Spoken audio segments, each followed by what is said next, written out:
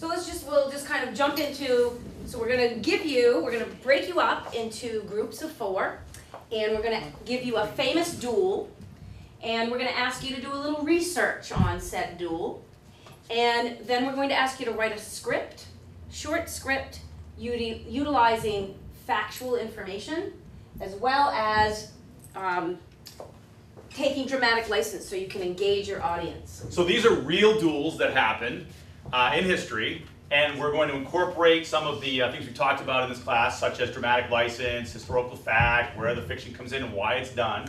So some of you have been given a duel between Miss Braddock and Miss Elphinstone. Some have been given a duel between the Russian poet named Pushkin and George Anthes. Some have the duel between President Andrew Jackson and Charles Dickinson. And finally, we have a duel with swords between Ben Jonson and Gabriel Spencer of the Shakespearean era. And the deal will be for you to research these things, these duels, to pull out some facts, and then maybe fictionalize a little bit to get the audience very sort of buying in and interested into the duel.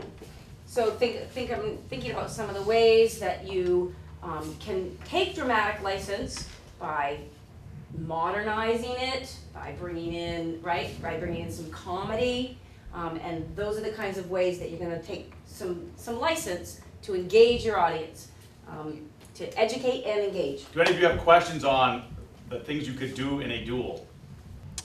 Well, I have to say, I think the entire lesson was student-centered. The only thing we really did was assign them groups.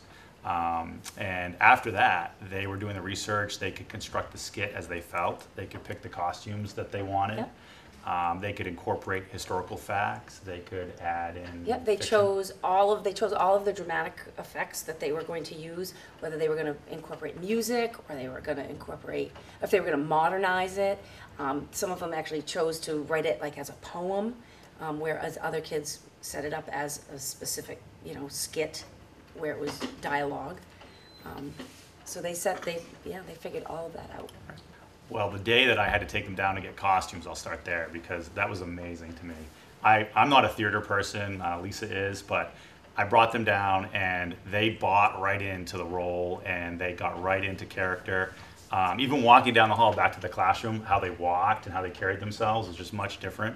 And as a history teacher, I just found that really fascinating and just awesome.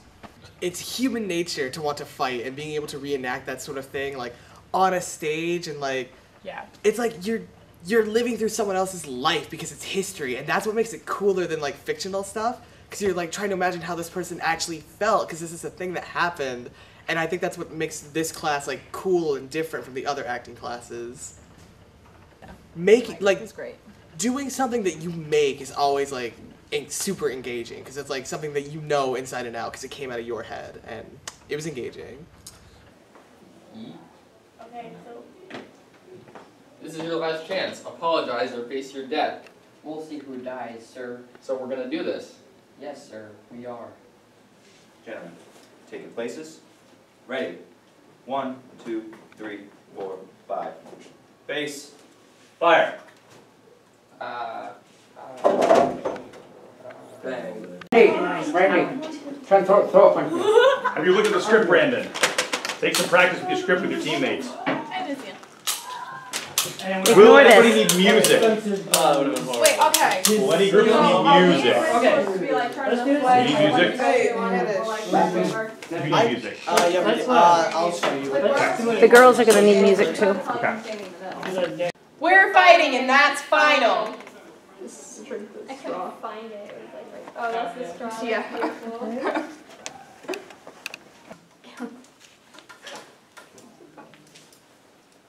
Hey, you want to fight? No, no, no.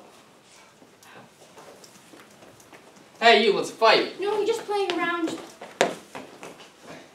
Someone who was like writing the script and like the way that I wanted it to go and how I wanted it to like rhyme and stuff, like that did take some thinking process, because like you have to like sit there and like make a list and like plan it out and make sure things go smoothly.